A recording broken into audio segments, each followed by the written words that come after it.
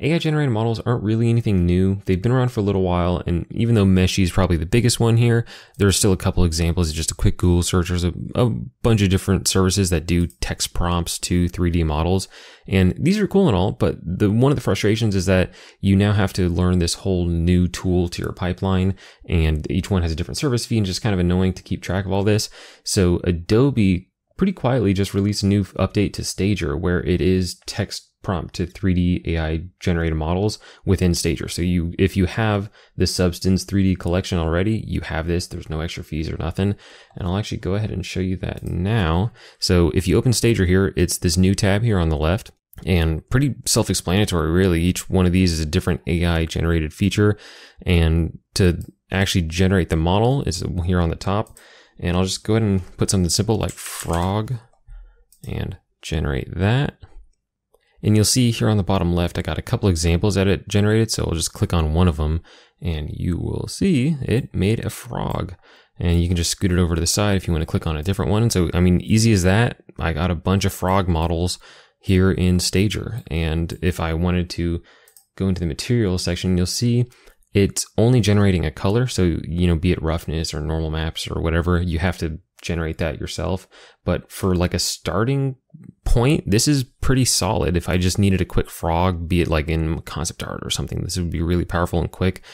And then if I wanted to get a little more specific with it, as you can imagine, I'll just scoot this guy over and I'll just say black frog. I type in as many details as you like to get more specific with what you're looking for.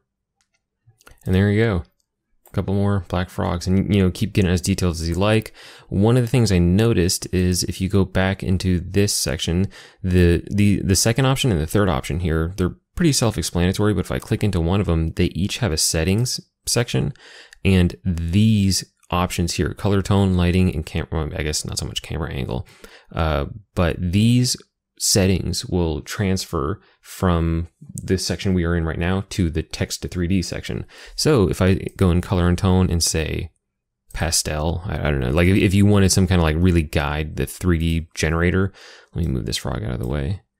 You can see I have one setting set, so it's currently on pastel, and then I'll go back to my text to 3D. And so now if I say frog, you can see a bunch of these options generated, and they're all pastel. So you probably could just say pastel in here, but if for whatever reason you really wanted to guide it with the settings, that's an option. And so from here, you kind of have two options.